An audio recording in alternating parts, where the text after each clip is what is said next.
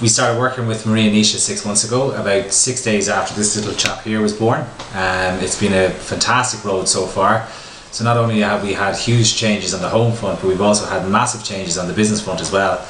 We've come from what we thought were tough times and struggling conditions and things like that, and in the last 6 months we've really seen massive results, and the return has been, the orders that we've received in the last 2 months alone have been equivalent to 25 to 30% of our annual turnover for the year.